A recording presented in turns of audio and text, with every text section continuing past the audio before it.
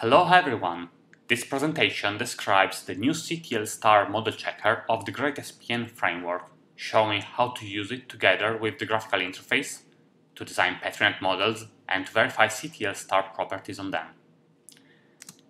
I will provide a short description of the interface of Great SPN, showing how to perform the basic operations.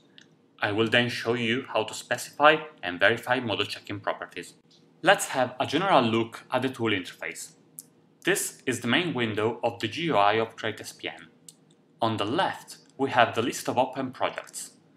Each project is organized as a list of Petri Nets and measure tables. Nets are drawn graphically in the central panel, where we can interact with the various objects, set their properties on the left panel, or draw new elements in the network or modify them.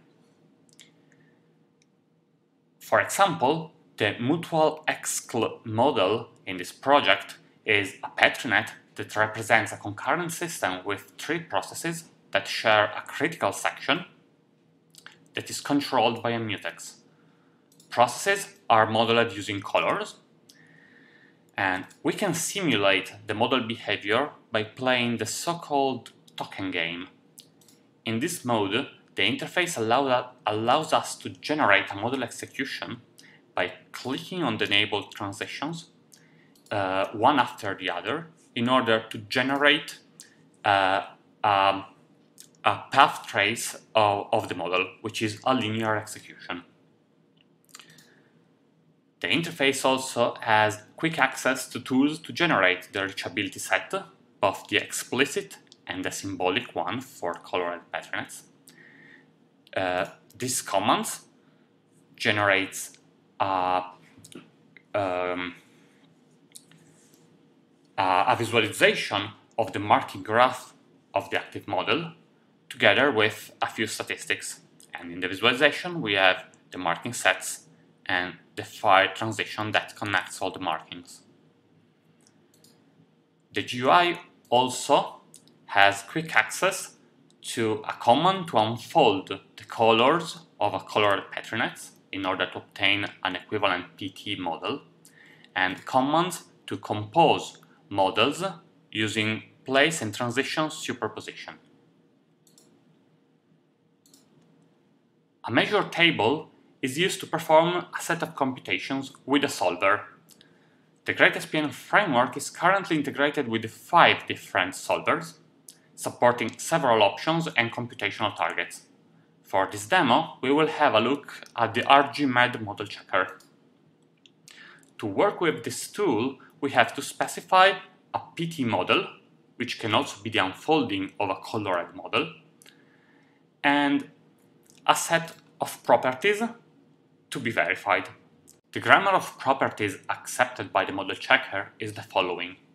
At the top level, there are state and path formulas, where logical, temporal, and model operations can be alternated freely. Atomic propositions can be expressed either in terms of expression on place markings, or on transition enabling conditions, or on the special deadlock symbol. Properties are computed one by one or all together with the compute commands. The computation log that is produced shows all the steps done by the pipeline to actually compute the measures, in order also to inspect the behavior of the solvers. Let's see an example of a CTL star query where this language is actually relevant. In fact, most properties of concurrent systems can be expressed in linear time logic. Sometimes, however, there is the need to evaluate the non-determinism of a program in order to assess a specific property. Consider again the mutual exclusion model. After a process P receives an interrupt, it tries to enter the critical section to perform some operation. Two different scenarios are possible. A process could receive an interrupt at some point in time, or it may also happen that a specific process never gets an interrupt and waits forever outside the critical section. we may want to provide a specification for this behavior that explicitly asserts the existence of these two behaviors. A similar property cannot be fully expressed in LTL, and let's see why. The obvious choice is to specify the alternating behavior by saying that either the model globally stays outside the critical section, or at some point in time will have the opportunity to enter inside the critical section. And this property is in principle correct, and in fact, if we verify this property on the model, it is true. We can again run the computation and verify the value. However, it is verified also for degenerate models where the process P cannot actually enter the critical section, because in linear time logic, we cannot express constraints on different independent executions. Let's take for, again, the mutual exclusion model. But now we forbid a specific process P1 to receive an interrupt. To enforce the dual behavior, we have to specify that at any moment in time, the process may receive an interrupt, even if it does not happen in a given realization. In this way, degenerate cases can be excluded by combining linear constraints with branching logic.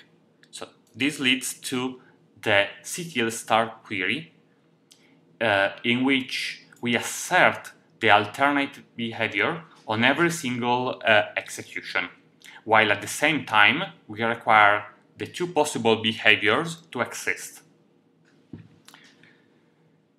And in fact, if we again verify the two different properties on the degenerate model, we may observe that the property, the LTL property, is true even if one of these behaviors never happens. Conversely, the CTL star specification does not hold because the process cannot enter the critical section any longer. This ends the tool demonstration. GreatSPN is available both as a source code distribution on GitHub or in a virtual machine with all the dependencies pre-installed and compiled. Thank you.